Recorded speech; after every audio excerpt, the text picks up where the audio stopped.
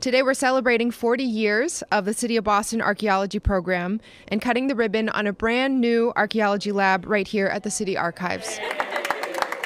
The Archaeology Lab had been closed for 3 years, but it is now back open to the public and in a brand new space, the City of Boston Archival Center in West Roxbury, offering the opportunity to see and learn from Boston's past. This new facility boasts state-of-the-art labs and equipment, a research library, museum exhibit spaces. The facility has a repository of over 1 million artifacts from dozens of ancient and historical sites in Boston, and many of the items are on exhibit. One of the many cool things about the Archaeology Lab is that some of the artifacts you can touch. For example, this is part of a toothbrush made from bone.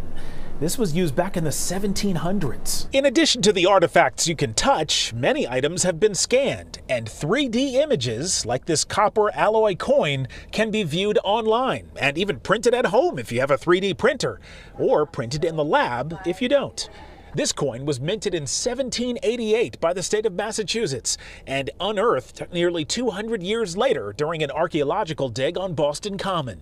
This is our first plumbing. The city's collection also includes these wooden pipes from the late 1700s to early 1800s. Why was wood used? Wood was really the best option at the time for creating long tubes, essentially. So these are all hollowed logs.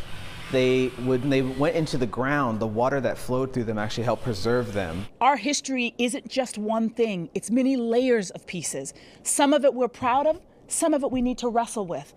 But if we don't know it, we can't learn from and grow from it. In West Roxbury, Todd Kiskiewicz, WCVB News Center 5.